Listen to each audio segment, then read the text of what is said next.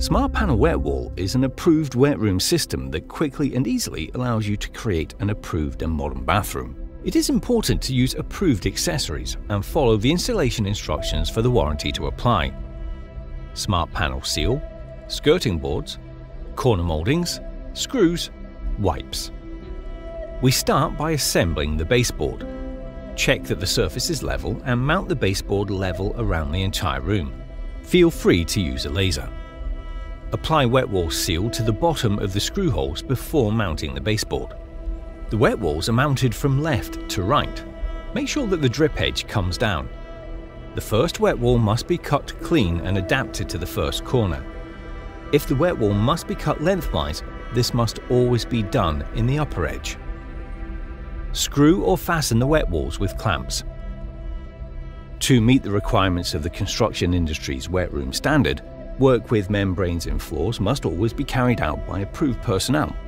Smartpanel Wetwall works both as a membrane and a surface cladding.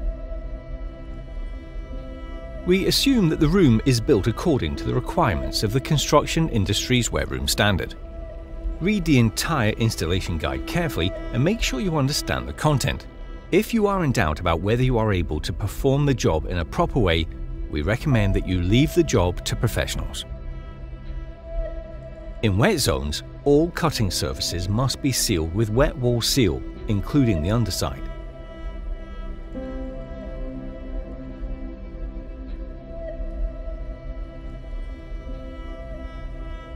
Keep in mind that Smartpanel Wetwall must be acclimatized for at least 48 hours before installation.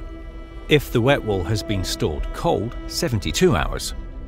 If Wetwall is mounted against an outer wall with an existing vapor barrier, holes must be made evenly distributed over the entire wall.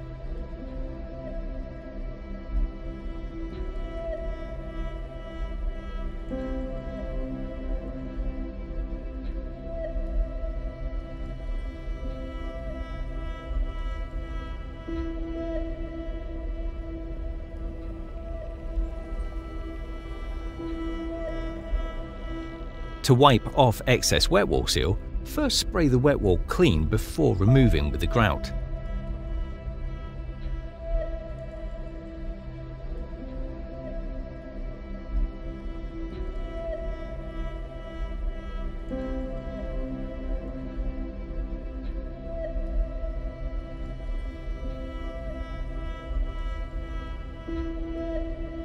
Finally, wipe with Wetwall wipes.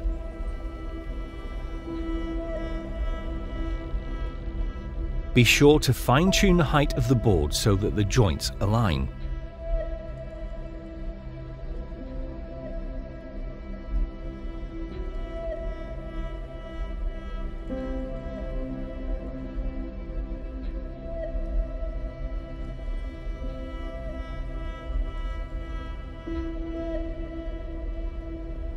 The cutting surfaces in holes for pipe penetrations must also be sealed with Wetwall seal.